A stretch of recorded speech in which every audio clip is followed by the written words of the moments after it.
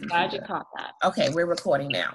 We are recording this webinar and each of the webinar in the series.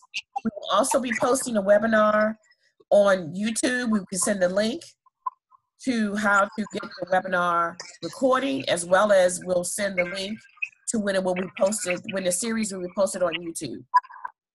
So I hope that's helpful for everyone. We do have some information that we want you guys to actually use as resources near the end. We want to be able to have you have access.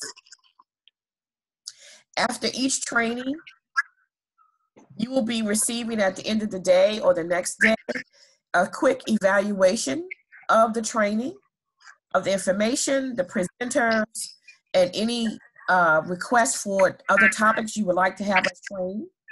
We really would like you to fill it out and send that in by Friday, so we can monitor that and make sure that we are providing the best platform to learn as much information as possible as you need to learn, but also to provide an open discussion and making sure that we're answering questions that are relevant to your work as community health workers in COVID-19.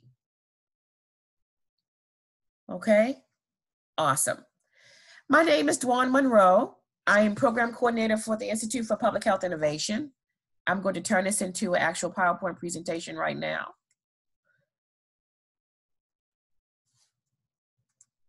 Okay, great. So I want to welcome everyone, community health workers students, outreach workers, health advocates, promotoras, whatever your title is in outreach and community health outreach, welcome and thank you so much. We really appreciate you coming to participate in this session. The session should be about 1 hour and 15 minutes, but we do have leeway for more if we have more discussion. What we wanted to do was to begin a series of support webinars and web sessions for community health workers in DC, Maryland, and Virginia to address and discuss COVID-19 or coronavirus. We have been, in the last few weeks, been speaking to national organizations such as National Association of Community Health Workers, the CDC, working with other partners and entities, and understanding that for this pandemic, community health workers have an opportunity to be a vital workforce, but also realizing that the plans for the community health workers to work within the pandemic have never been created or developed. And so we know that in any type of work that community health workers do, your voice is needed and valuable and should be at the forefront of advocating for your workforce within, around, and supporting during COVID-19. So our presentation today will just give you a few updated stats for the region and what's happening in COVID-19. I know a lot of you are looking at the news and looking at different types of information around. So we just want to get you caught up as of statistics from yesterday. With COVID-19, we know it changes every day, but we're going to be showing you statistics from at least April 7th, 2020. And then we're going to have an open discussion. And because we have quite a few, over 100 people on, this is how we're going to operate the open discussion. We gave questions during the registration that we wanted you to think about, and we wanted you to kind of relay back to us. The reason that we want to have this is to try to have an open discussion, but also to figure out what other training or topics you would like us to bring information on to support you through the COVID-19. So we will go question by question. We will take the first top 5 responses because we are over 100 people. And then we would address those. If you were not able to ask a question or respond to a question, what we would like you to do is to, on the evaluation sheet that we'll send you, include that response on the evaluation sheet, and we will definitely get back to you when we come back for our next sessions to make sure that we are able to provide you the right information. Okay? And then we pulled together a few online and local resources and just some tips and information that some of you may or may not be aware of, that hopefully your employers have provided you, but if not, we hopefully will be able to enhance and add to any information that you would need to support yourselves as well as your clients. The next web session we will have, these sessions are every Wednesday from 11 to about 12:15, 12:30, but we have it till slated to 1:15 in case we, like I said, we want to have open discussions, not just dump information onto you. So we want to make sure we get able to answer questions, provide information, and be of some assistance and service to supporting you during COVID-19. And then we'll wrap up with a few motivational take-homes and information that you think you would need, as well as contact information for us and myself, especially if you do have any information around trainings, updates, or information that you would like us to provide for you. Okay? So this is our agenda for today, and we're going to go ahead and get started. My co-host today is Ms. Tatua. She is working with us as an intern with IPHI, and she will be monitoring the chat as well as opening up for questions as we respond to some of the questions that we have within the web session. So Tatua and I, a little green in Zoom. We're still learning, so be patient with us, but definitely try to provide as much information and opportunities for you to actually answer questions as much as possible. Like I said, we'll be asking for only the top 5, maybe the top 3, since we have so many people, responses to the questions. But still, we just want to get an understanding of some of the dialogue and information around your concerns and what is happening in COVID-19 in your areas. I want to thank everyone. We know we have people on from DC, Maryland, and Virginia.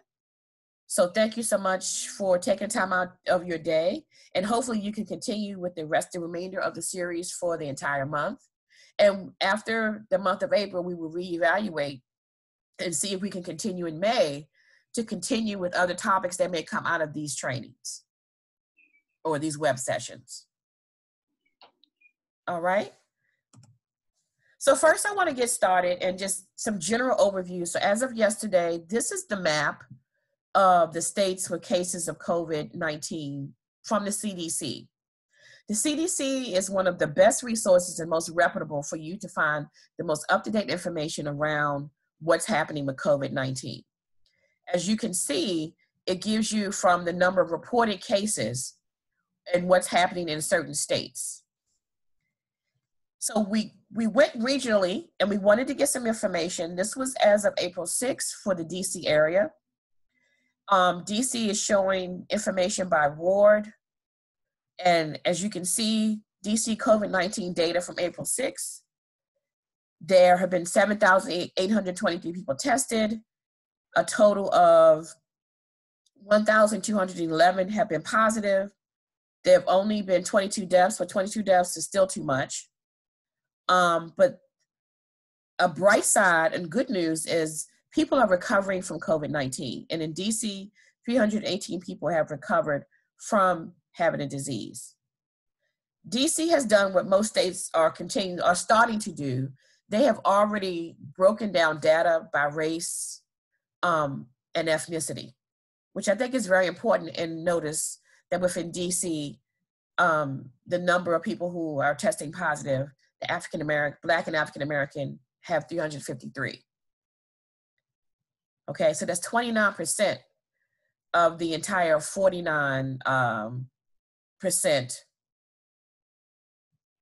who have been tested positive. So knowing not just overall who's testing positive, but realizing that COVID-19, like any other disease or viral infection or anything like a comorbidity like diabetes or HIV, unfortunately, is disproportionate in certain races, usually within African American and other races. Okay, let's look at Maryland. Confirmed cases in Maryland, we have 4,371. This was as of yesterday, April 7th. There have been 103 deaths, and that was reported in the last 24 hours. We do have a large number in Maryland of people who've tested negative, 27,000. But there is a large number of hospitalizations due to that, 1,106. But again, Maryland is also showing an increase of people who are being released out of isolation. And with the Maryland statistics, and you can actually go on to your local state health department to find these statistics. They have the counties, how the counties are being most affected, as well as the total cases. They also do age distribution and gender. Recently, Governor Hogan announced they're going to be including information related to race and ethnicity. So we're going to be on the lookout for that. As a public health institution, our mission is to understand and how to support health equity and looking at inequalities and inequities within health in the DC, Maryland, and Virginia region. So it's important to understand, particularly as community health workers, as you work in the field, around all races and ethnicities, but realizing where's the most prevalence of the disease reported cases, as well as deaths. For Virginia, as of yesterday, they're doing a lot of testing, 28,645. They have a total cases of 3,333. Hospitalizations a little bit lower, 563, and deaths total, but are on the rise, unfortunately, as 63. Okay, so we wanted to give a quick, just regional snapshot of what's happening. I know a lot of you are staying abreast and focused on the areas that you're particularly living in and working in. Some of you are probably still already out in the field and see a lot of what we just discussed. Okay, did we have a question, Tatua? Nope, I just wanted to kind of give everyone, I just said that these regional statistics are found via the DC, Maryland, and Virginia Health Departments websites, and that these stats are updated every day. So I highly recommend, checking and making sure you have the most up-to-date statistics. Thank you so much, yes. All right, so recently, I have been very busy on virtual calls with a lot of national associations, the CDC. We have been doing a lot of research with the Department of Homeland Security, with a lot of state and local agencies who are now realizing and understanding that community health workers are poised to be the public health workforce that changes emergency preparedness efforts in the midst of national and global disasters. Community health workers could be trained to prevent, detect, and respond to the pandemic. And actually, there is a actual training for CHWs in reference to COVID-19 that has been developed now at Harvard University. So we have the link here, but you will be able to click onto that link and get that information when we send you the evaluation. So we will be including some URL links, and I know you can't click on them now, but I just wanted to show those to you, but we will send that to you in an information sheet along with the evaluation. So you'll be able to go on and click into them and go right to the information that we're referencing today. Okay? So in talking with the National Association of Community Health Workers on several occasions, they agreed that whether you're staffing the call center as a community health worker, you're translating information, if you're connecting with clients online, feeding the hungry, collecting data, educating the community, or advocating for change, NACHW echoes the United States Department of Homeland Security, who has identified community health workers as essential critical infrastructure workers during COVID-19 response efforts. So this basically says your workforce is one of the most invaluable workforces that could really support connecting to the community around COVID-19 and making sure that your community has the relevant information, resources, and that you are also understanding how you can support your communities. Again, we're also hearing that CHWs are a unique frontline public health workforce that helps to ensure continuity of functions critical to public health and the economy.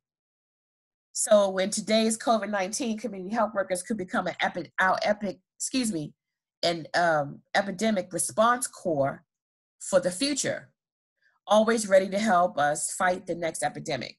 So if a lot of you who are CHWs, unfortunately, who may have lost your jobs, or if a lot of you are community health workers who've been doing this work for a while and are seasoned and are looking to a different career path within the realm of community health outreach, looking at response corps and working with other frontline responders, the community health worker could be the role that could fill a lot of those needs within certain epidemics. So in doing that, what we wanted to do is we wanted to have an open discussion just to get some feedback, because we know, even though people are saying, yes, we want CHWs, they could be, you know, the best workforce to do this. There have been challenges that we've heard from our CHWs at IPHI, as well as other CHWs in the region, around things like communication, things like providing the proper protective equipment. And so we just didn't want to assume from a few CHWs that information is just generalized. We want to kind of open it up to see exactly answering some of these questions and giving us some information and feedback so we can start providing you more support around particular challenges. Okay, so our first question is, how have your job duties changed since COVID-19? So the first thing I want to do is, if you want to answer the question, please in the chat put yes, I want to answer, so that Tatua can see who you are and we can open up your mic to answer the question. Yep. Okay. Yes, I am standing by, so don't all rush at once. How have your job duties changed since COVID-19? Are you still working? Have you been laid off? Karen English would like to answer, and Awesome. I will find her and unmute her. And also Carrie Tesaro would also like to answer. Great. Hi, Karen. I have unmuted you, I think. Karen, thank you. Good morning. Good morning. Can you hear me? Yes, we can hear you clearly. Thank you so much. Good morning. Karen English, certified community healthcare worker in Maryland with Sisters Together and Reaching. I just want to say thank everyone, first of all, and say that I have been fortunately blessed that we are still operating. I am in the 4th week of teleworking from home and physical distancing. And meaning that I work on the ED initiative through Bayview. So I'm still currently receiving patients, and my physical distancing with my patients is generally filling up an envelope with my information and the ED initiative and how I can assist these patients at this time. And I have successfully been able to reach some of my patients to either link them back to their provider or link them to a primary care doctor, depending on insurance. Most of mine have been Priority Partners, so that's been working well for them. Okay. Some providers are still seeing folks. So I'm currently teleworking 4th week, and it's been pretty good. Just main challenges currently with it is just waiting, waiting pretty much. And so you're waiting for patients to come, or patients to call back and respond. Gotcha. Okay. In efforts with that, Sisters Together and Reaching, we have also went virtual. We have a Facebook page whereby we are now currently right now live on Tuesdays doing meditation with my colleague Sean, who hosts that. So we're looking at different avenues to continue to reach our patients in our community in those efforts. Oh, awesome. Thank you so much, Karen. And my last thing, thank you guys for the resources that you guys are sending out to us. That has also been beneficiary for me to service the patients by, one, I do call and follow up on those resources. Mm-hmm. A lot Good. of the churches right now, I would currently say, our elderly and our seniors run those programs most of the time, and those services will be closed due to those who are servicing the community so they don't put themselves at risk. And they are leaving detailed messages on how to receive services. So thank you so much for that. Okay, you're welcome. Great. Who else do we have, Tatua? So we have Carrie Tesoro, and I will unmute her. Okay. Unmute. Carrie, can you unmute yourself? Is it working? Oh, sorry. Carrie? Sorry. Hi, Carrie. Hi. So I am a medical case manager down in North Virginia. Carrie, can you speak up or get closer to your mic? Yep. Can you hear me? You sound a little far away. Is that better? Oh, much better. Okay. Thank Sorry, you. I had it coming through my Bluetooth. Sorry about that. No problem.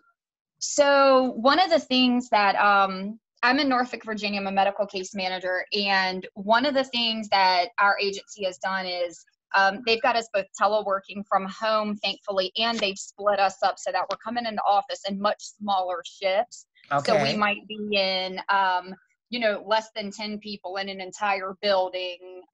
So there's plenty of social distancing between us. In addition to like serving our clients, it's been a little difficult in the sense of like, you want a social distance, and we're not doing as many face-to-face visits with our clients if we can help it. When we do need to see them, if they're able to meet us at our office, we do have a giant conference table, which has been great because you can put that 6 or 7 feet between you two. But outside of that, like this virus and with everything going on, it really has changed the way that we're providing services right now, trying to make sure we're limiting contact with both the client and ourselves. Right. Thank you for that. Thanks. Who's next? So we had Carrie Seeley. And Okay. Unmute her. But she did put in the chat already that something is that she is working from home, so maybe she can speak more. Hi, Carrie. Okay. Carrie. Hi, good morning, everyone. Good morning. Calling from New York City. Oh, wow. Welcome. Yeah. So, just to say that, this has affected all of us across the nation. Yes. I'm a supervisor of CHWs, and we're working from home. So we're calling our participants and checking in with them and seeing how they're doing, as well as giving resources like for food pantries and mental health, Awesome. services available. Yeah. But we're also checking in on our staff because, yes, listening to and hearing that people are, dying all around us, our own friends, and as well as our participants' families and friends. So we do daily check-ins with each other. Awesome. Thank you, because New York is like one of the hardest hit cities. Exactly. Yeah. Exactly. So daily check-ins, that sounds awesome. Thank you so much for calling in.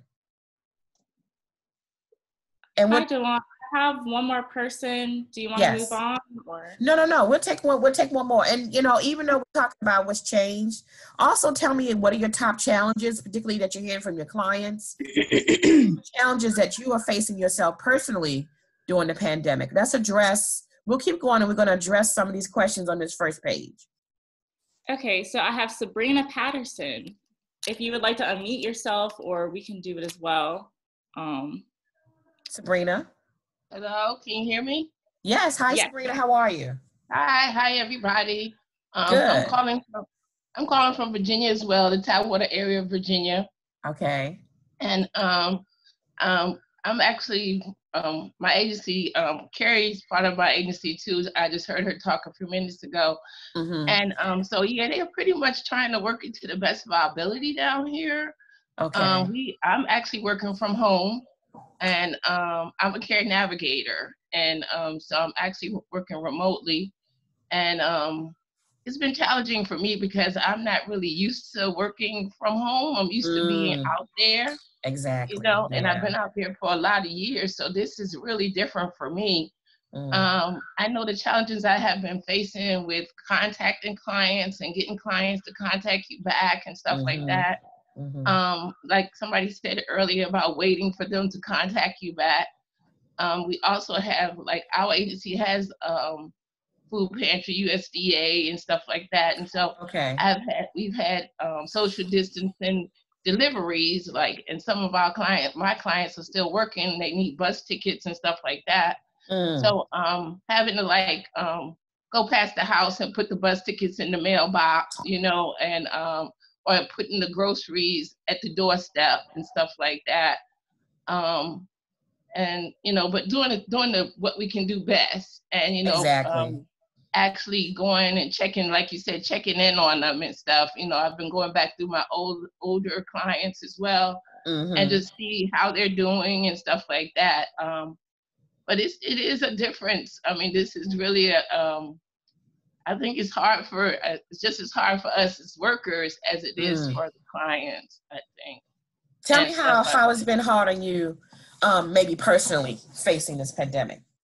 Well, for me, it's just, for one thing, I feel like I got sent home earlier than other people because of my age, and I didn't feel happy about that. Okay. Because I am a more seasoned worker. I've been in the field for a long time and stuff. So, but I'm quite a healthy person, so I didn't feel like I wanted to be sent home. But so that has been a challenge for me, just trying to be okay with that. Got you.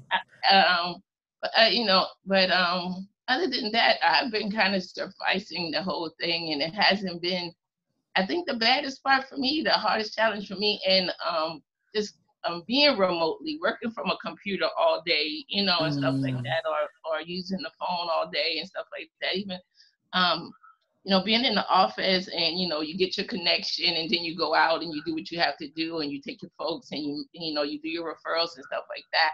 And so it's kind of like been like hard for me as far as just that sitting still and doing it all here. And and the other part is getting fat because I'm eating a lot sitting here. That's just the funny of it. But I hear you. I did start getting up and moving around a little bit more and stuff. But this has really been a change. Big change. In all the years that I've been doing this. Yeah. Thank you for sharing. And I think a big part of letting you guys have a discussion and talk about this is because some people are isolated. And I'm so glad that organizations are having regular check-ins with staff, seeing how the staff is. But unfortunately, there's some organizations that aren't doing that with our CHWs. And so it's good to hear this information. It's good to hear your voice. What you're telling us will be shared with a lot of our partners that we work with and a lot of organizations so they can continue to hear the voice of community health workers around the challenges and what you guys need and how you can continue to support your clients. Tatua, who's next? So I have a question from Dallin Stubblefield, and he's from Maryland, and he asked, where can CHWs who are not active but are certified and want to help, like, what can they do to help? Where can we go? What organizations can we go to? That's a really good question. So what I would like to do is, because I'm not going to say I have all the answers. I'm going to suggest a few things, but if someone can answer that and give some information more relevant or actual location, that would be great.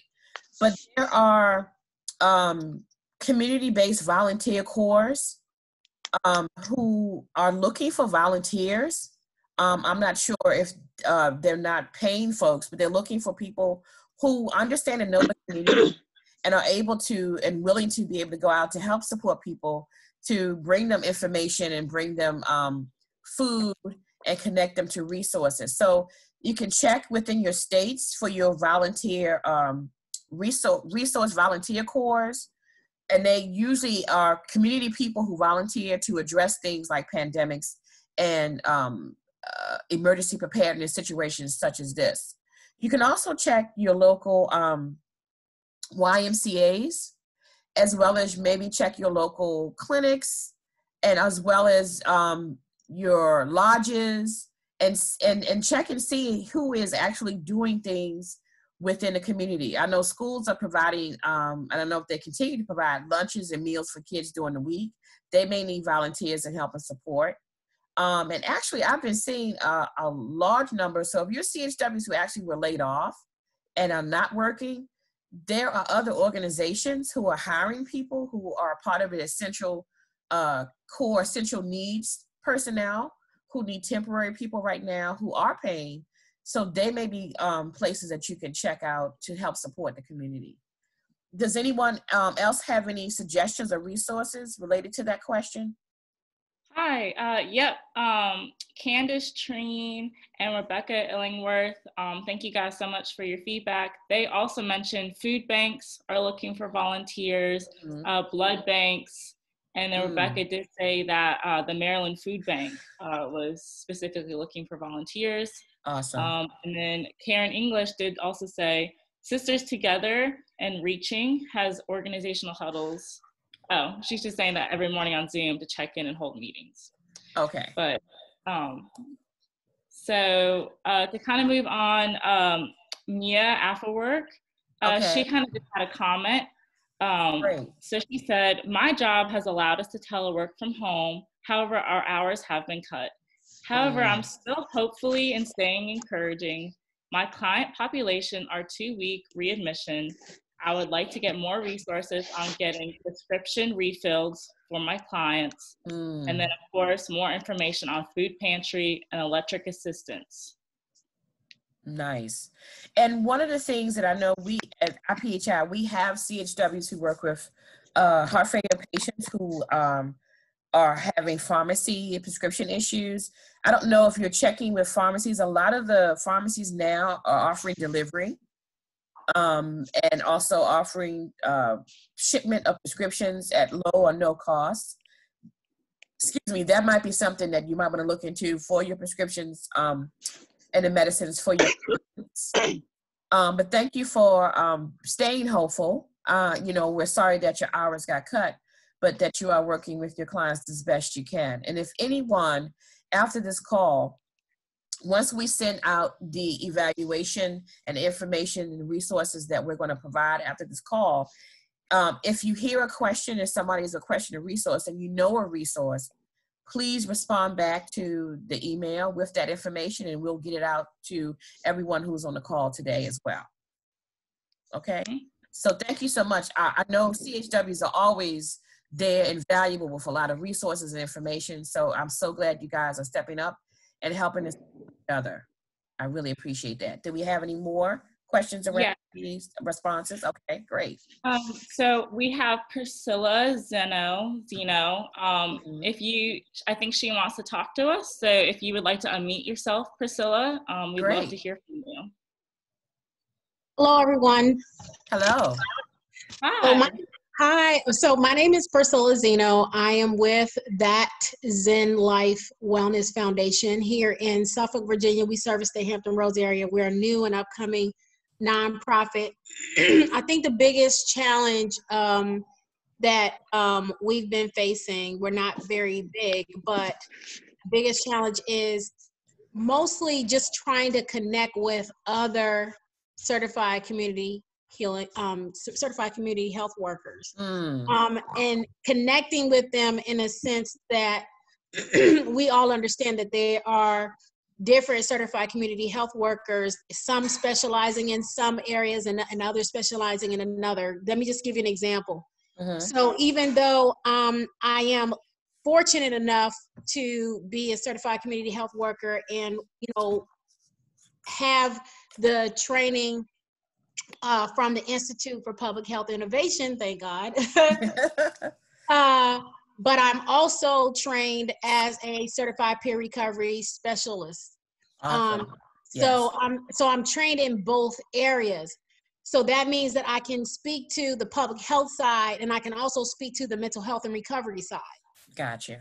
So sometimes it's kind of challenging, you know, being new and upcoming, to try to connect with other community health workers. So I'm really excited about the fact that you guys have put this together, because what it does is it allows people such as myself to be able to, and other community health workers that are CPRS, certified peer recovery specialists, to connect with the community health workers that are working on the public health side, so that we can meet each other in the middle and figure out how we can help those that are suffering mental health wise and are suffering with regards to their recovery, and still be able to provide those same things from the public health side. Just because they're going through the mental health side and the recovery doesn't mean that they still don't need those things from the public health side. Absolutely. Yes, thank you so much for saying that. So yes, so knowing that the peer recovery specialist is a type of community health worker, and connecting to those specialty around mental health with public health and healthcare is very crucial. I think one of the things, speaking to you in Virginia, there is in DC, Maryland, and as well, they all have community health worker associations. And that's right. That could be a possible place as well. I know the associations are still holding and will be holding virtual meetings, and are doing some things for community health workers themselves to be able to support the work that the capacity that they're working in now, but also to connect to other CHWs within those different specialties to be able to help support the patients mentally and who are dealing with physical challenges as well. In the newsletter too, I'm really grateful for that. The newsletter that's going to be coming out for CCHWs, for those of you who are interested. I'm not sure, Dewan, if you know about, how they can sign up for that, but I think that would be a great resource as well. Yes, we will definitely provide an opportunity. So we this actual month-long series out to all of our partners. I think over about 900 different organizations, community health workers, allies, and partners. So we will be doing the same as far as a newsletter, as well as we're developing the Center for Community Health Workforce website. So that website will be an offshoot from our general website. We'll just focus on trainings, policy, information, and resources for CHWs. So we're in the midst of developing that now. And when we launch that, you will know that through the newsletter and through a special announcement, and you'll be able to go to that particular website as well as get information, but also give us support and information on types of trainings, things you're seeing in your community, how you can support each other. So thank you so much for that. Oh, I have one last thing that I wanted to say, just so that everyone knows. Our organization right now is providing classes. And we provide, with those classes, we also provide 15 scholarships on a monthly basis. You can find out what those classes are by going to our website, which is thatzenlife.org. And I'm actually typing that in so that everybody will get a chance to see it. Okay, great. Thank you for that resource. And again, when we send out the evaluation, we will have an opportunity for you guys to share your resources with us, and we can share that out through the public who are attending our web sessions. Thank you so much. Tatua, who do we have next?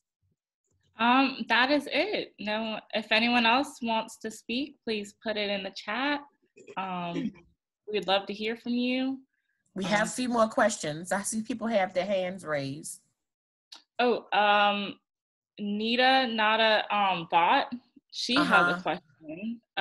If you would like to unmute yourself, Nita. Hello. Hi. Nita. Hey. Hi, hey, Nita. How are you? I'm good, Dawn. How are you? Good. So I'm Nita Vaught. I'm a CHW here in Washington, D.C. But I think I have more of a concerning question. So I haven't recently worked with anyone as a CHW. And I've done a lot of work within the district, and I still do, some helpful work with some organizations. However, I have started my business back in 2016 so that I could do more as a community health worker. Mm-hmm. I think we play a lot of different roles between mental health, case management, just so much in the communities. We're not just set like peer support is like mental health, but we're doing so much. So I guess my question would be, even for myself, having my business, I'm really trying to think how I could just get out there to really give some help and support. Are there any organizations or partners that would be willing to work with small businesses who could, like myself, be able to provide a service? So what type of services do you provide? So I'm still doing the community health worker work. Like I recently just did one the other day, helping a client out with, he's right now in the hospital. So he was having a difficult time reaching out to the nursing supervisor on getting his bed moved around and some issues with that. So I kind of just been assisting people with the primary care appointments, even with caregivers, assisting them to get the 719A forms out to physicians. A lot of them are doing telehealth work. So some of those people would need, their diapers or gloves or whatever that's still there that we can get for families. So I've been kind of navigating people through that. Also helping people to do the telehealth appointments, because sometimes it's becoming a bit confused. It's confusing for some people who haven't used it and just sometimes just jump to go to the ER or the doctors. And I've been doing more of the coaching side. So at CHWs, we do a lot of goal setting. Right. So I've been using that tool to assist clients with coaching. So right now we're in a pandemic. There's a lot of panic. Anxieties are really high. So I've been just coaching people to really kind of focus on their goals, set a plan, exercise in the house, fitness goals, and sending out resources like that. So you're like a community health worker at large. You work for yourself? Yeah. Oh, okay. So you could partner with any organization who would need a community health worker working out in the field or working virtually or just supporting clients as needed, correct? Yes. Okay, that sounds great. So you're a resource yourself. And like I said, you guys, when we send out the information for the evaluation, just put in that evaluation what resource that you have available that you want to share with everyone, and we'll make that available to everyone. So that's great to know. Thank you, Nita. You're welcome. Do we have another question? Any more questions? Or any more responses? I'm going to move to the next slide because we've been getting, even though we've addressed some challenges, what we have been getting, which is great, is what has been going well while you're working in the community. So some of you have been able to really adapt to this phone, email lifestyle. It may be different, but it sounds like some of you and your organizations and your employers have put tools and things in place for you to be able to continue to do outreach, but in a different way. So let's continue the discussion. Even if you have a challenge, let us know what that is, but also continue to tell us what has been going well while you're working in the community during this time, and what resources can you share or do you need during this time. And if we could get a CHW who is still out in the field, because I know there are a few that I've talked to in Virginia who still are doing home visits because it's mandated through the health department. And some outreach workers are still going out. What's been going well? Have you been given enough information, communication, protection to be out in the field? And what resources would you like to share? So we have anyone that can kind of speak or talk to that, or still wants to address a possible challenge? Hi, Dewan. So Abby has raised her hand. Okay. So Abby, I don't know if you have something you want to contribute or talk to the group about. Oh, sorry. That was earlier related to the Community Health Worker Association. I'll lower my hand now. Mm-hmm. And we're going to talk about that again at the end as well. Okay. So hi, Priscilla. I see you're raising your hand. Yes. So I just wanted to say very quickly, I know that for those that are looking for, you know, who they can reach out to or how they can reach out, just off the top of my head, what I was thinking is that I think partnering with other organizations is awesome. But in the event that you can't find an organization to partner with, just doing something as simple as taking the time out of your day to go walk around and do outreach in your own neighborhood. Just going door to door and seeing what the people that you actually live around need. A lot of times, you know, even with being the neighbors, sometimes people don't know what it is that you do because you leave work and you come home every day. This is a great opportunity for you to not just get to know the people that are in your neighborhood, but also be able to do the outreach as well. All right. Thank you so much again, Priscilla. Mm-hmm. Anyone else? We hear from you. We want to see what you can let us know is happening on the ground or any changes. Are there any CHWs who unfortunately have lost their job and may be looking to pursue that career in a different area within the region?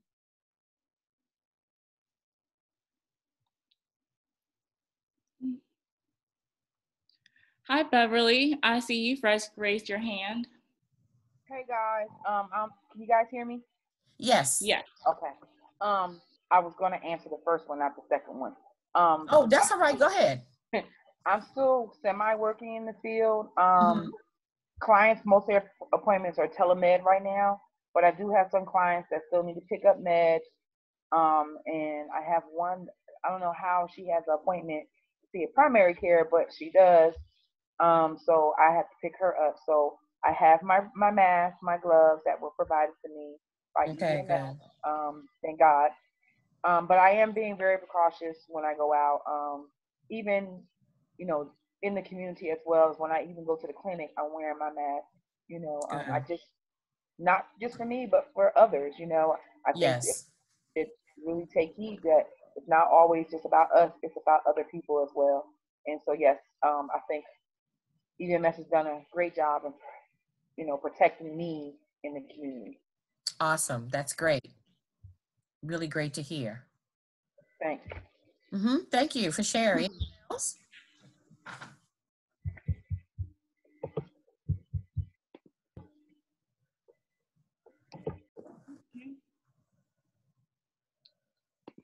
Yeah. If anyone would like to talk, you can either raise your hand or you can send it through the chat as well if you would rather do that. Oh, hi, Zena Barr. I see you've raised your hand. Hi, how are you? Hello. Good. Thank you so much for having this support system for us. This is outstanding, and I guess we are all figuring new ways to do this thing that we've done for a while. Yeah. The one thing I am appreciative of is this epidemic or pandemic has humbled a lot of people, knowing that you're right there with that client, that your family and your friends are or can be affected. So it kind of makes you more aware and present when you're doing your work. You don't feel like it's them and you, it's us now. So that's the one thing the pandemic has done that made people more of a common mind than before. That's just a comment. Well, that's a great comment. Thank you. And we need to be aware of that. And I've heard that amongst other CHWs and just people in general, people are finding ways to become community in different ways. Via virtual, people are doing phone trees. I know the associations are coming up with some fun, exciting ways to connect you guys as well. And I'll talk about that in a minute. But it has brought a different sense of community and what that means for individuals, and how you as community health workers already are aware of how to do that. But it kind of helps also your clients realize that everybody's kind of in this together and they're going through the same thing and everybody can support each other. So thank you for that. Anyone else? This is great dialogue, guys. Thank you so much. Yes, we have a question from chat from Sabrina Patterson. She says, it has been advised not to transport in cars due to closeness. What is thoughts on that?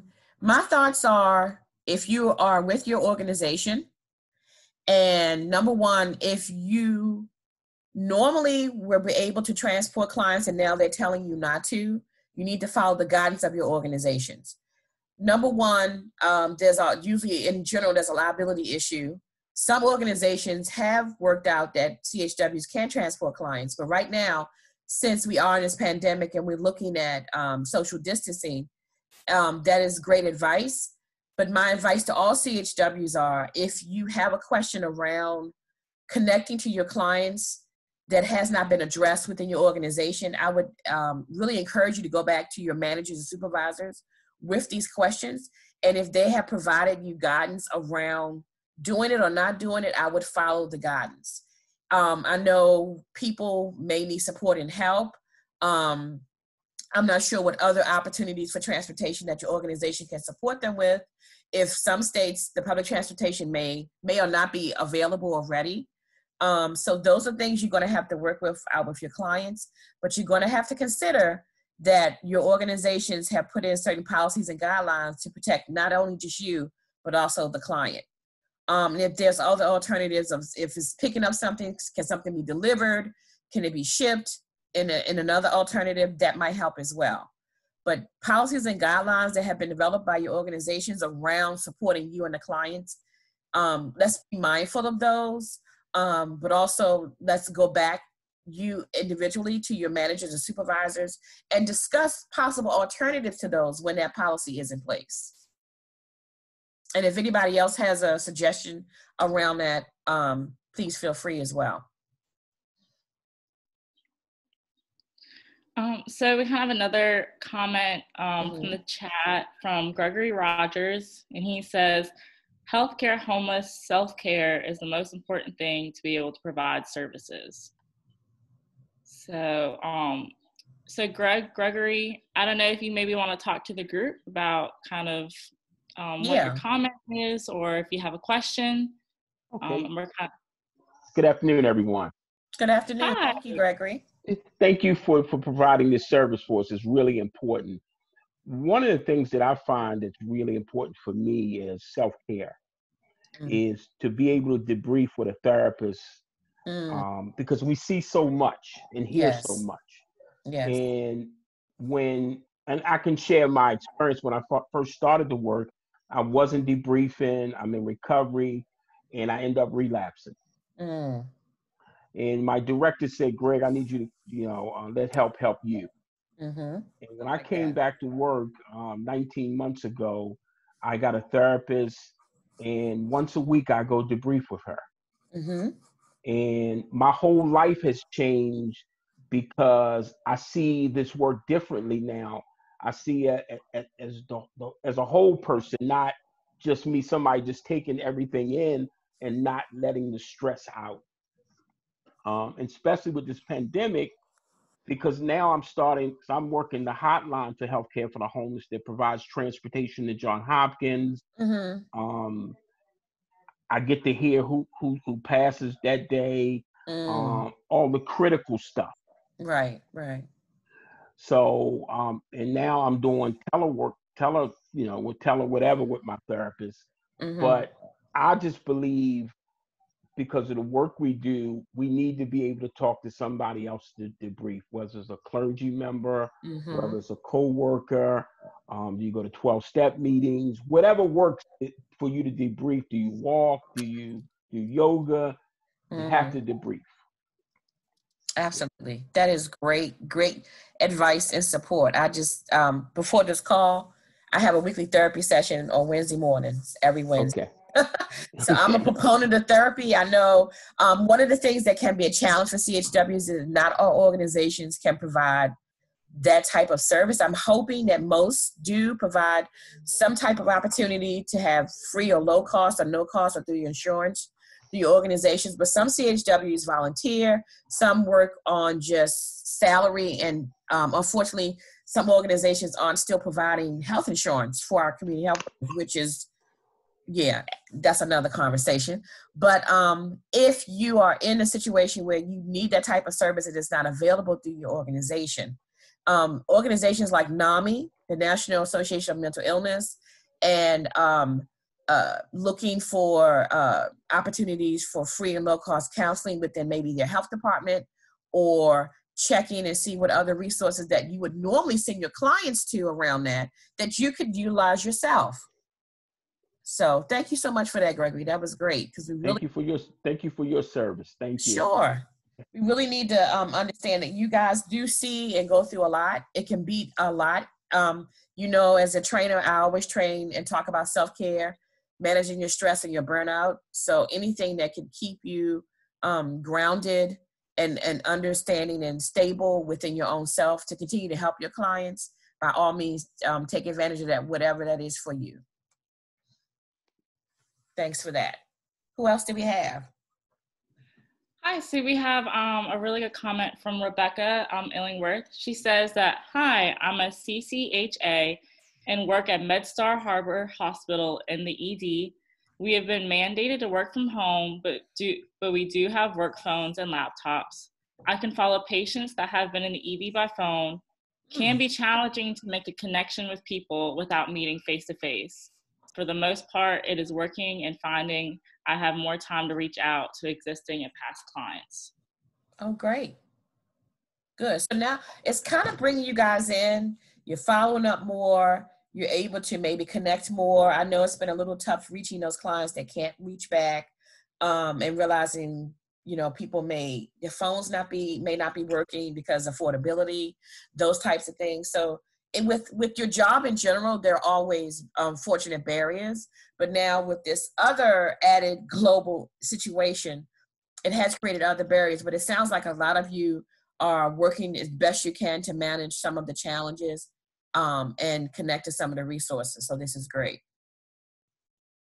Okay, so we have another hand raised from Dallin Stubblefield. Okay. Hi, Dallin, if you want to unmute yourself. Hey, how's it going this afternoon, everybody? Good. How are you doing today? Hi. I'm doing great. Thank you for asking. So I just wanted to touch on the self-care piece for just CHWs in general. You know, I know that a lot of us are used to being in the field, used to helping, used to being usually the first person that's called, or the last person that our clients or the people we work with speak to in the evening or in a situation like this. And, you know, I more so just want to offer just encouragement and just say, like, you know, our work is important. You are important. And sometimes we forget that self-worth in a situation like this, where there are so many different moving parts. There are so many different moving aspects where people can get lost and essentially lost in the sauce. And that's something that we are all too familiar. That's something that we are all too familiar with, because we deal with clients who are often lost in society, who society usually forgets, who are usually cast to the side. And so, you know, just you guys, we matter. Okay. Right. If nobody has told you this by now, and I'm sure people have, but if nobody has really expressed it to you, you guys matter. We matter. We are frontline individuals. We may not be in the hospitals. We may not be, you know, some of us may have to work from home. Some of us may have to work from the field, but it's really important for us to understand our self-worth in these matters, and understanding that self-worth and knowing that every single phone call that you make, every text message that you answer, every email that you're on, every conference call that we're in, like, these are tools and these are ways that we are making a difference, you know, that not only is going to affect just our individual communities, but affect our regions, our states, our country, and the world as a whole with the decisions that we make. So I just want everybody to kind of understand that, and that, you know, hey, you know, if you're feeling down, if you're feeling out, you know, the people that are just on this call alone are people you could reach out to. Absolutely. Thank you so much for that. Mm-hmm. That's a great way to end this part of the session. But if we have questions, we will continue. But thank you so much for that.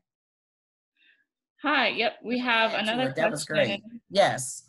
From Nita. Will we finally become billable like peer support workers because of this pandemic? They should see how we are needed. Well, what I can say to that is document. So here is another opportunity to document. Documentation is key. So we're looking at things because now we've moved to certification, and we know after certification should be understanding how to have better salaries, but also how to pay for your services, right? Some states like Minnesota, few who are doing certification, the purpose is to move towards making sure that you will be billable, that you will be paid fee for your services through your organizations. Now, if you're individual CHW working, I'm not sure, but I know through your organizations, one of the purposes of certification is to understand how do we pay for services.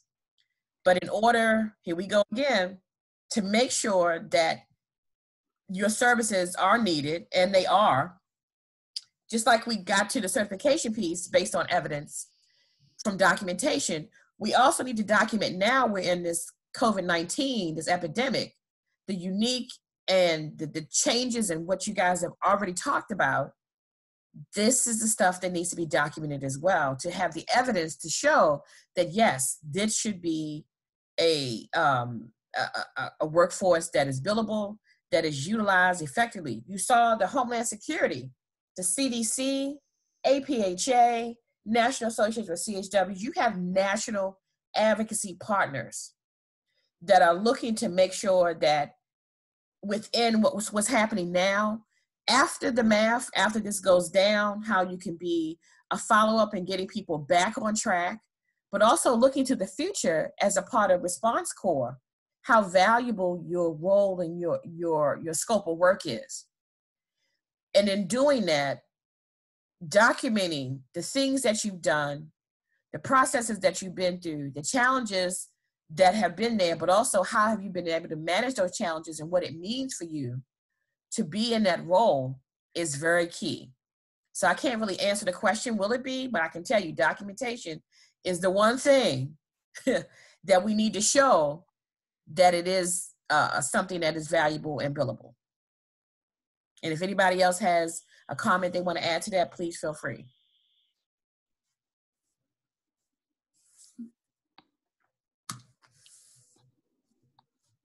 Okay.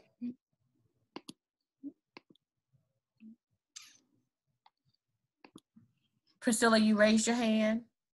Yes. So I just want to add a little piece about, you know what I'm saying, getting paid. Mm-hmm. Okay. So just also while you're doing your documentation, make sure that whatever organization or business that you're putting in place, make sure that you're putting yourself in the best position to get paid. Mm. Because you can be a certified community health worker, but if you don't have a business license and you're just saying that you're certified community health worker, that doesn't put you in the best position. Also, when you get your business license, I'm not going to go fully into it, but you want to just make sure that you just set your organization up so that people can see you as an organization and not see you as the certified community health worker. Mm.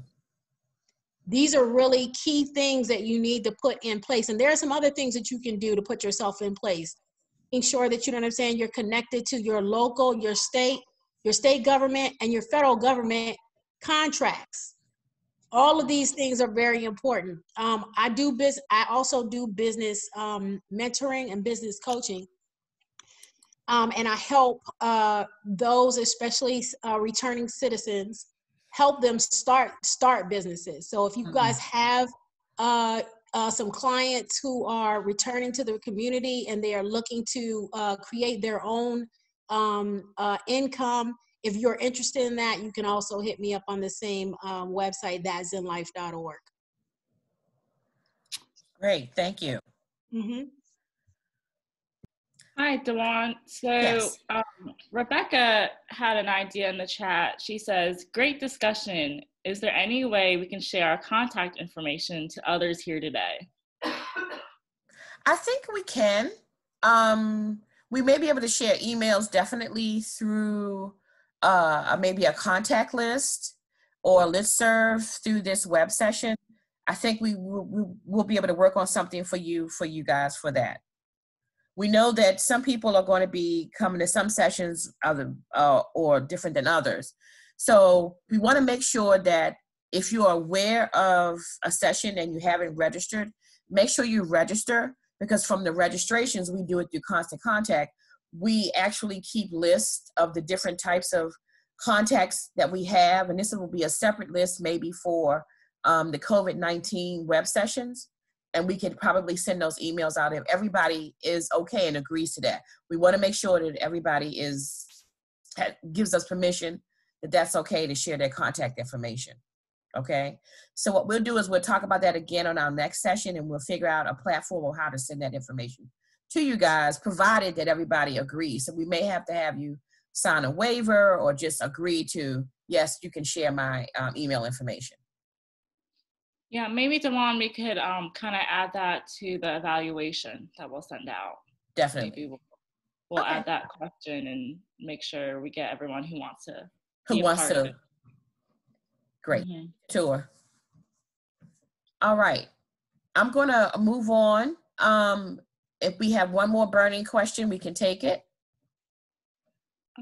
So I have a question from Candace. She says, slightly off topic, however, will there be incentives for people working during this pandemic? Has any federal mandate been discussed thus far about raising pay rates during this time? What I can say, there are federal mandates through your employer around if you become sick or a family member becomes sick, and how you're going to be paid in sick leave. But as far as mandated federal pay rates through a pandemic, that is something that we need to research and look into. I have not heard anything yet, but it doesn't mean it's not happening or that it's not out there. So thank you for that question, and we'll definitely start researching that.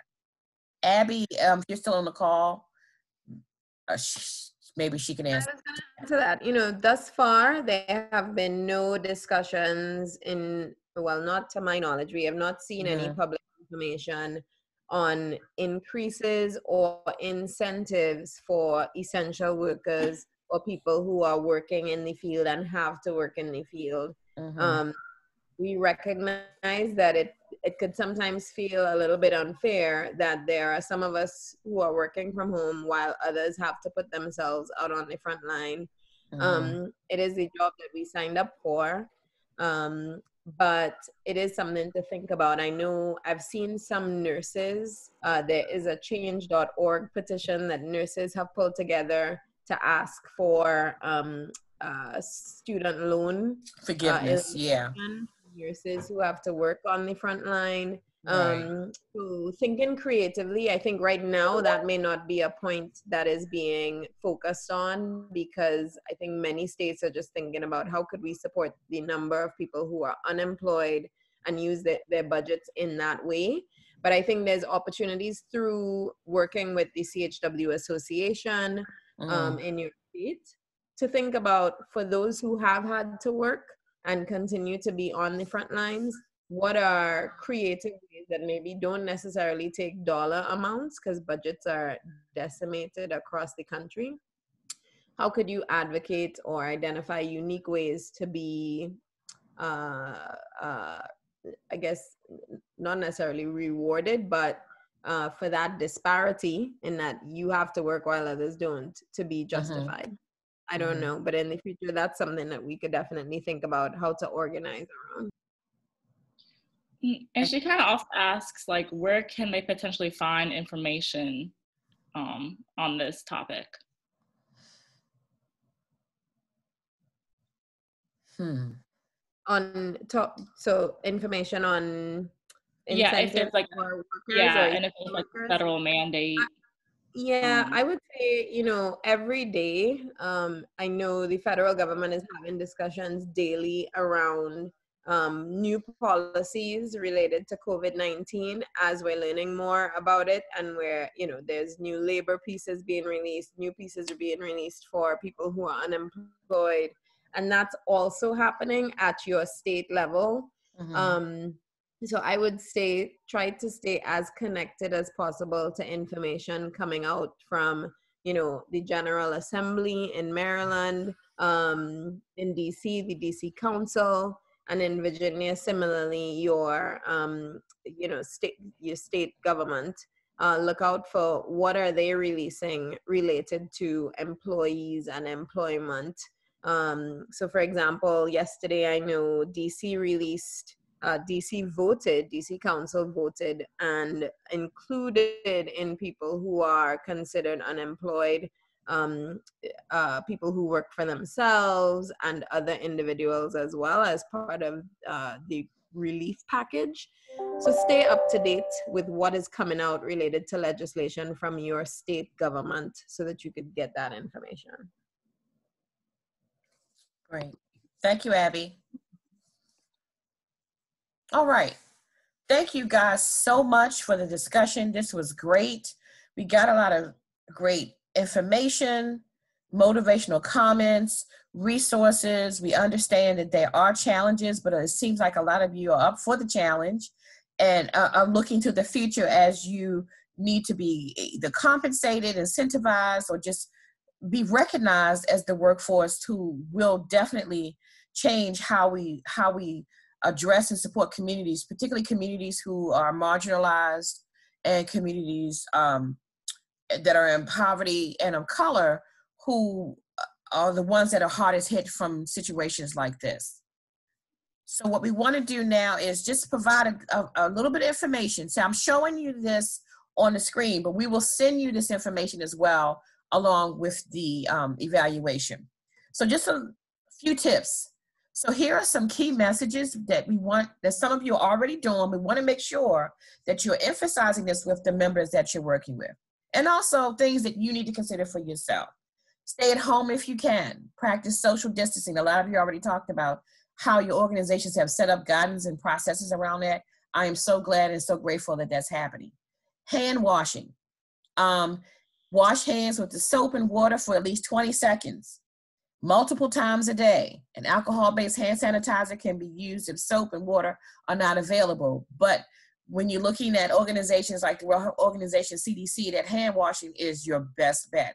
So if you can get to hand washing, I know in the state of Maryland, they set up hand washing stations around in the community. It may be happening in other states. And so, you know, making sure that communities are aware that the hand washing is like your number one. Avoid touching eyes, nose, mouth with unwashed hands. Avoid close contact with people who are sick. If you are an essential worker, stay home if you are feeling sick, if you're having any types of symptoms. Cover your cough or sneeze with a tissue, then throw the tissue away in the trash. Clean and disinfect frequently touched objects and surfaces. Daily, if you guys are have to come into the office, there should be equipment, or there should be materials or things that are there to help you wipe down surfaces like phones. Don't forget your cell phones. They hold all kinds of germs. Your glasses. Making sure those things are wiped off and kept as disinfected and clean as much as possible. Just general information that we always hear, but it doesn't hurt to refresh. Okay? And then for resources for your clients, all of you have talked about some of this already, but connecting them to local food pantries. Find out if pharmacies are delivering, or if they provide discounts. There are apps as well, if people are cell phone savvy, that provide discounts to a lot of prescriptions. Particularly a lot of people now, antibiotics, there are sometimes zero at places like Walmart and other places who also may deliver as well. Social media campaigns. So we don't want to get people to look at all the social media, take all the myths and everything in. But we also want to connect people to the campaigns that are supporting information and are funneling resources for clients to be connected to in their community. Websites that provide sheltering in place information. So if you are a community health worker And you want to be able to provide the best information to support your clients in sheltering in place, knowing what supplies they need, knowing how to take care of their homes in this time, knowing when they need to go out to get food, how they need to go out with, if masks are needed, those types of things. Understanding that things like batteries and other things and sheltering in place, just looking at those websites, looking at your local health departments who may have that information, and sharing relevant, valid information with your clients about sheltering in place. Effective utilization of local helplines and call centers. So most states have things like 211, 311, or may have other helplines and call centers. So we want to make sure you as community health workers are not just giving people the number, but also having them to ask the right questions so they can really get what they really need, guiding them through the right helplines and call centers, preferably this day and age, doesn't matter if it's 800 number, everything can go through, but just making sure that they are call centers that maybe are manned 24 hours a day, that provide not just physical types of resources, but also, as mentioned earlier, mental health support, crisis hotlines. If people are struggling mentally, if people are struggling and having crisis in their homes. What I've been seeing a lot across the country, and from other countries as well that could increase here, is there has been an increased level of domestic violence because people are home now and are stuck at home. Unfortunately, that was the case prior, but it's going to increase, as well as abuse to children and elderly. So we want to connect people to the right resources to support them around that. State health departments and health insurance exchanges. So right now, within your health insurance exchange, there has been created a special coronavirus enrollment. So if you have people who need insurance and they are, besides the regular special enrollment around if someone has a baby, if gets a divorce or any other special, you lose your job, any other special type of situation, that enrollment is already there. But now they've added a special coronavirus enrollment that can now be consented over the phone, and you can be enrolled and signed up. So if you are encountering clients and patients who don't have insurance, but who now are sick or have the symptoms and don't have a way to pay for services around coronavirus, there is an enrollment for that. So each state and health department insurance exchange should have that information on their websites. I know for Maryland, on the health exchange, there are new flyers and informations because usually you could go to different call centers and different places to go in and sign up at your social services offices. So since those are now limited and closed to people coming in, this can be also done now online. And encourage individuals to call their primary care offices related to other non-COVID-19 health concerns. So, we're so inundated with COVID-19, but there are people who are still dealing with diabetes, hypertension, heart failure, HIV, different types of health concerns, and asthma, who still need support and help. So you want to continue to encourage them to connect with their healthcare provider, to connect through you, if you are a part of working with those clinicians and supporting your clients, because people should not ignore their other health issues because of these fears of contracting COVID-19. Okay, do we have any questions around the last recent slides or anything, Tatua? Nothing's popped up, but if anyone would like to raise their hand or put a question in the chat, we'd love to answer. Okay. Oh, I have two hands. Alrighty. Yes. So Priscilla, I see your hand. Okay, so I just had a quick question for Jawan. I wanted, you just mentioned that in the event that people are not, people do not have health insurance and they are sick. You mentioned a place where they can go and sign up. I didn't see that there was a link on there. Where did you say that they could go again? So through your state health departments and your health insurance, whatever your health insurance exchange websites are, that information should be on those exchanges. So when you go and sign up for health insurance through the exchange, there is a special enrollment period for coronavirus. And you can usually find those connected to your health departments, or like in Maryland, there's Maryland Health Connect That's the exchange for Maryland. DC has an exchange as well as Virginia, correct? So yeah, I'm in Suffolk, Virginia. You're in Suffolk, Virginia. So on the Virginia Health Exchange, there should be some information around special coronavirus enrollment. Okay. Because that's nationwide. That's not just statewide. That's a nationwide special enrollment, right? Okay. Thank you. Okay. You're welcome. Yeah. And then we have Juliet Williams. I see your hand raised. If you want to unmute yourself. Sure. Good morning, everyone. Good morning. Hi, good morning. Right. All this is great information. And I like to piggyback on what we do because we're now also working teleworking. I go out on the state website every morning to get the new updates they have on the COVID-19 epidemic. And all the information I get, I have emails and I have telephone numbers for our clients. And I send them the updates. And I tell them beforehand when I speak to them, I'm going to be sending you things every day. If you can't use it, just delete it. But if you know someone who can use it, please post it on. Because today, like you were saying earlier, people who are self-employed are now eligible to apply for unemployment. So our job, and my job as a community health worker, is to make sure they get those resources.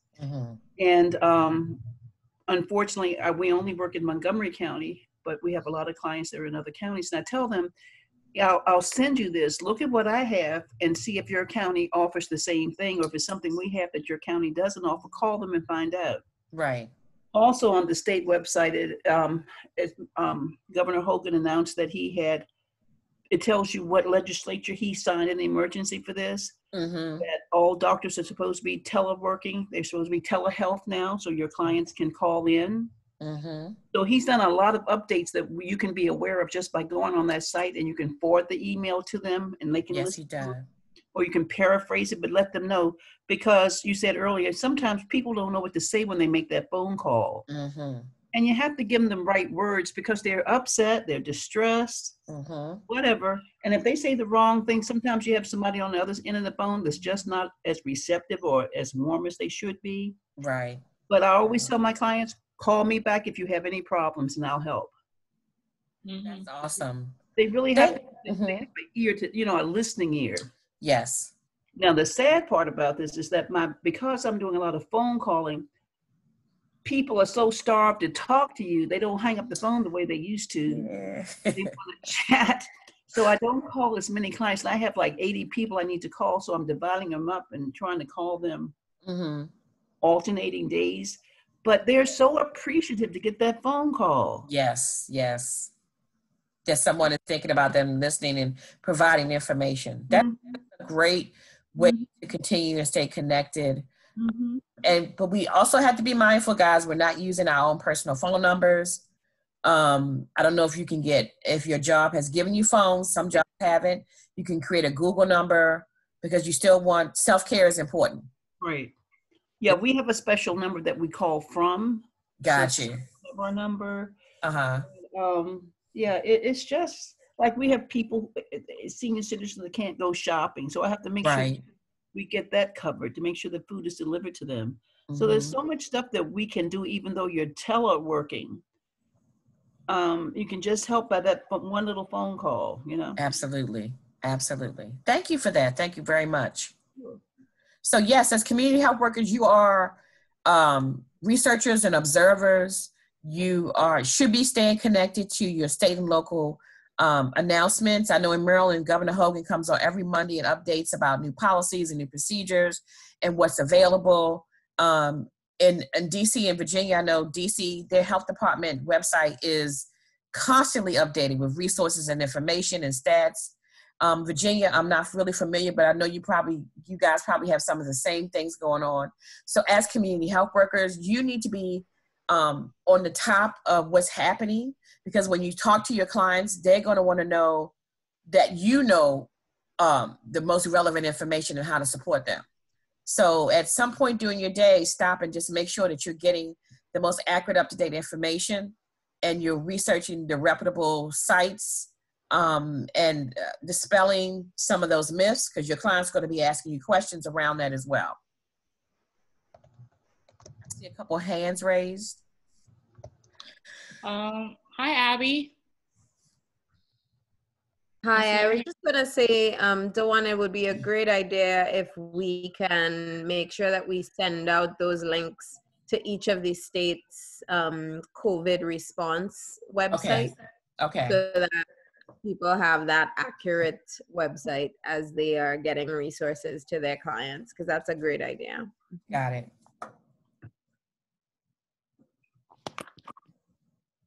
Anyone else before we move on? We're almost done. Thank you so much, guys, for your patience with us and having you guys have a discussion. I think this is great.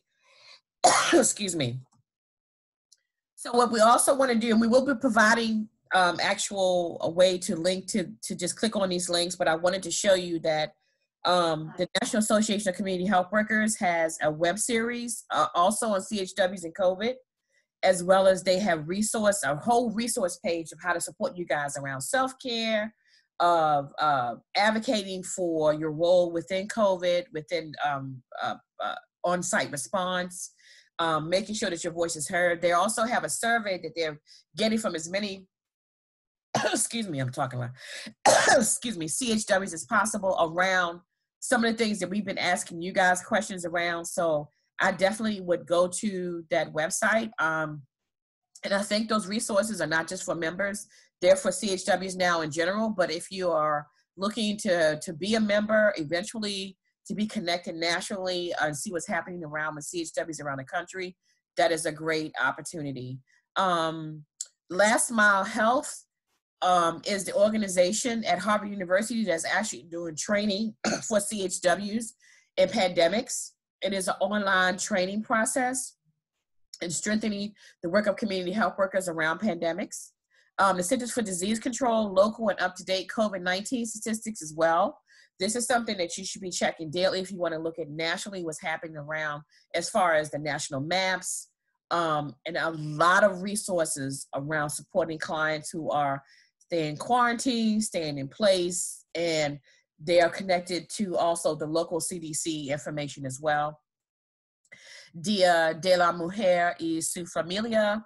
This is a organization that has recorded webinars promoting self-care, support, and training for CHWs. The most recent one is 5 action steps community health workers and promoters can make right now. So just, providing you more information, more resources, more ways to take care of yourself in the field.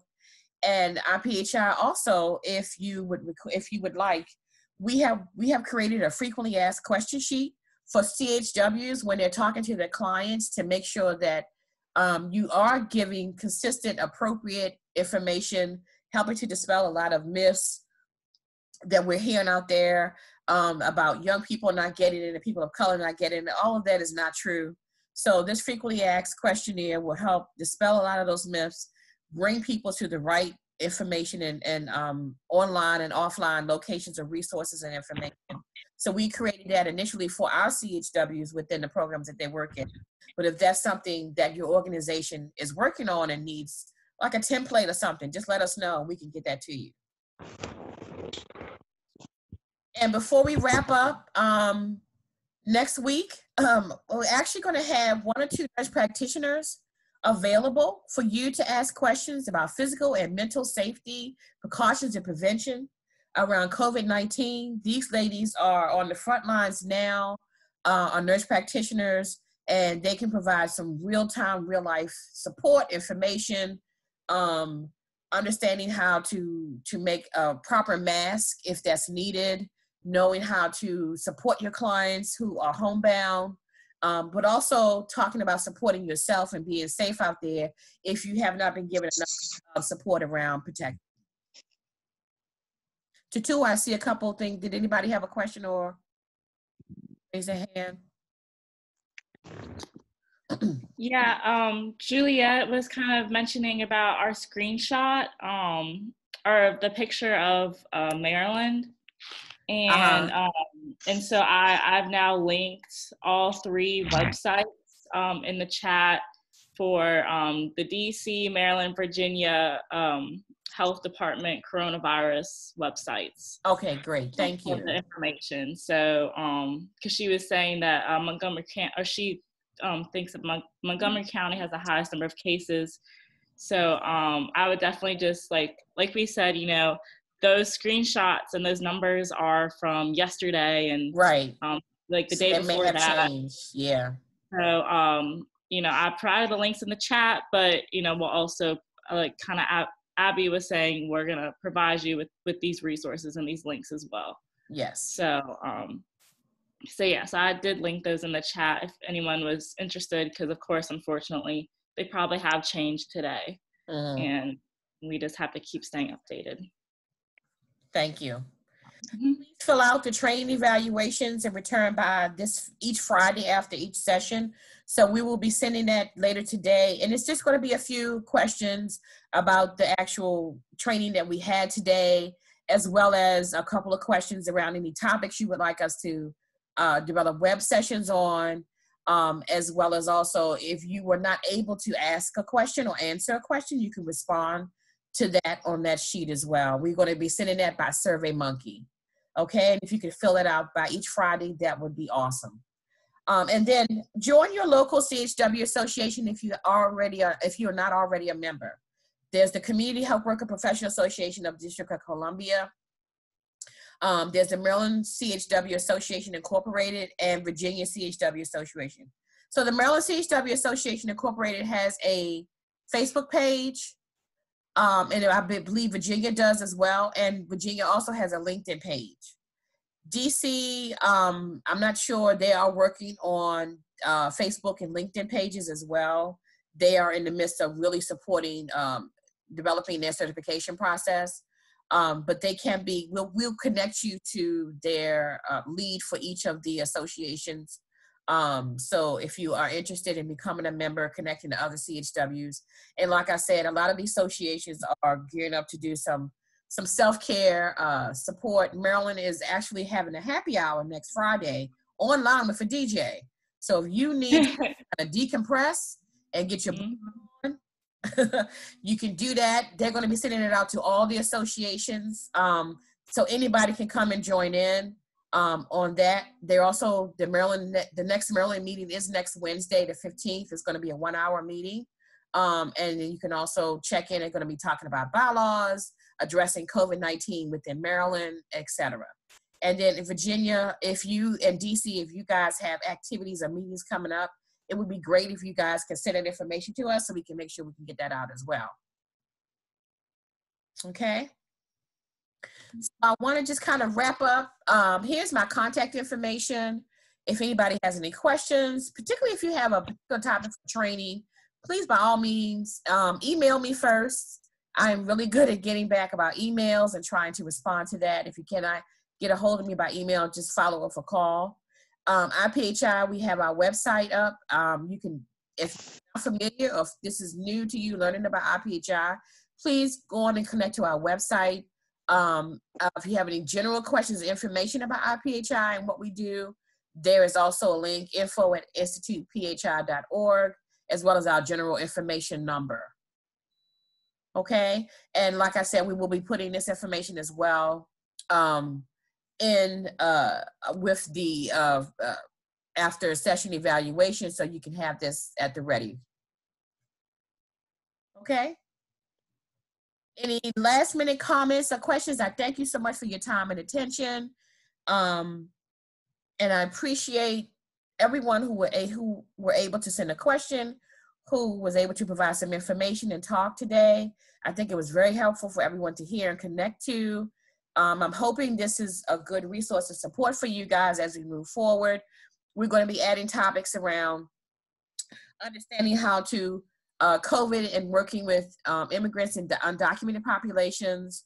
We're also going to be adding topics around working with other comorbidities and COVID. You guys have clients who have mental health and diabetes and maybe have substance use all together, and now the COVID on top of that. What are the ways to help support those clients with all those multiple issues? So we're going to be addressing a lot of that within April, but we will be looking in May to move forward and to bring more relevant topics to what you would like to see as a support for you as a CHW, but also through this pandemic. Any final questions or comments? Yes. So someone asked, will we get any CEUs for this session? So I think we are going to provide you guys some type of letter so you could use it, because I know for Virginia and Maryland, you just need documentation that you actually are taking this training series. So at the end of the series, we'll provide you a letter or a certificate. We have to decide what that's going to look like, that will help support you with your continuing education that you would need. Mm-hmm. Yeah. Any other? And then, so the next session is next Wednesday. Yes. Same time, same place. So we'll also send you guys a reminder as well. And we're really excited to keep moving, and definitely give us any feedback you can on the evaluation. And because this is definitely very discussion based, and we want to make sure you guys are getting the most out of what we're putting out. Absolutely. Thank you. And Priscilla has her hand raised. One last comment. Yes, no, this is not a comment, it's a question. I know you, okay. The question I put out was about the CEUs. And yeah, Virginia, I wanted to know if you could give a little bit more specific with regards to the letter, because, with us having to have so many CEUs to keep our certified. Right, you need about 30, I believe, right? Right, it's 30, right? So, I'm not sure. I know recently I checked, and they weren't accepting any letters. They only wanted to see, like, what classes have you taken, and how many CEUs does your letter show that you have from the taking those. So what we will do, since we worked around that certification process with the organization who does the certification, we'll connect with them and see and let them know what we're doing, and see what they will require from us to provide you guys that continuing education credit. So we'll definitely connect with them, okay? Thank you so much. That's sure. Really helpful. Thank you. No problem. All right. Well, thank you guys so much. Have a great day. It's hump day. I hope you guys are being and happy and healthy with your families.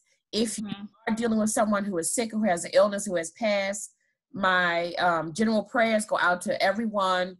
But stay safe and be healthy, and we will talk with you guys and see you guys next week. All right. Yep. Thank you guys. Bye-bye. Bye-bye. Bye. Thank you. It was awesome. Thank you. Awesome. Thank you guys. Appreciate it. Sure. Thank you. Thank you, guys. Thank you. Welcome. Goodbye. Bye, guys. Thank you so much from Baltimore. Oh, you're welcome. Thank you. Spiritual, like whatever you want, it'll be my